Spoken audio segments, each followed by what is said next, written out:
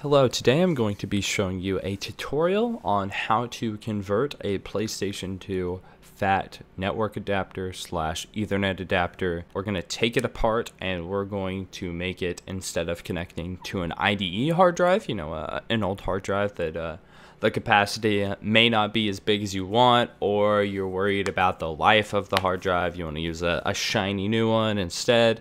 So we're going to make that into a SATA compatible with a nice little part I have picked up. We're going to be installing that, but first we need to open this up and take it apart. Now, unfortunately, I seem to have lost the first clip. All the other ones should be fine. The first clip is just me unscrewing it, okay? So all visible screws on this plate, just get a screwdriver, twist it a little bit, and then plop it off, and then we roll right into the next clip. Here we have the power unplugged. Now, there are two little screws and a power plug that you have to remove, and then it just comes out. Next, we're going to be wanting to take this part out. There are two screws right there that we're going to be wanting to get to, and then there's a little ribbon cable that we're going to have to remove as well. Okay, so the piece is now out. As you can see, the ribbon cable is sticking out. I did have to slide it out. That may be a pain to get back in. Just make a note of that. You may want to get like a credit card or a gift card or something to help slide it in later. Next, we're going to be wanting to remove this entire top piece. There are springs underneath it. If you push down a little bit and then slide it back, it should come out with ease.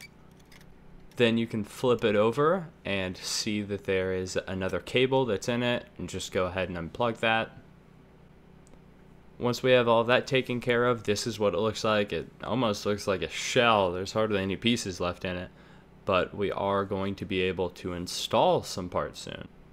Okay, so now here's the new piece we have. Just go ahead and thread the ribbon cable into it.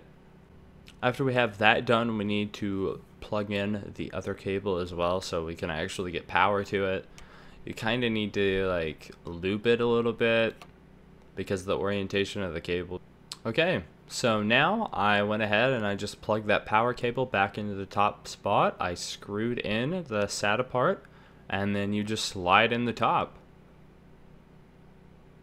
And here we go, the complete product. As you can see, it does stick out a little bit, like the orientation. If you wiggle it, like I screwed it in, not in the best way.